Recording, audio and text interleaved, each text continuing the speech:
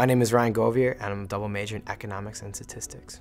Statistics is more problem solving, I would say, while math is more, defined equations. The idea is to prove something's true or to prove something's not true. A current project I'm working on for my senior paper, I'm going to explore the GDP, or the gross domestic product, of a few cities throughout the nation that have a football team, a baseball team, a basketball team, and a hockey team, all professional.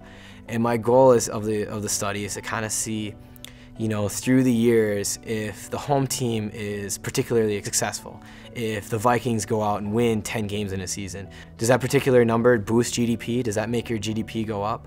Ideally, what I believe will show is that if the Vikings go out and win 10 games, and let's say they're 10-2, when I go to that next game, I'm gonna go out and buy my Adrian Peterson jersey. Because, oh, I want to go support my team, they're doing good, I want to go to a game, things like that. So then in theory, it should boost your GDP. Your city should, see a bit more revenue because the team is being successful. What I'm kind of looking for is seeing, okay, if, for every one win of the home team, is that significantly increase the amount of GDP in that particular quarter? And so that's kind of what my goal of the study is, to see what kind of relationship I can draw from those particular variables. The biggest thing that people don't see in stats majors is that they want to see those interpersonal skills, those people who can talk to people. Be able to show that you can work with other people, you can work within a group, or you can present in front of people. I mean, a lot of times when you interview, you end up giving a presentation because it's like, that's what they're looking for. They want to see if that's what you can do, because that's what you're going to be doing.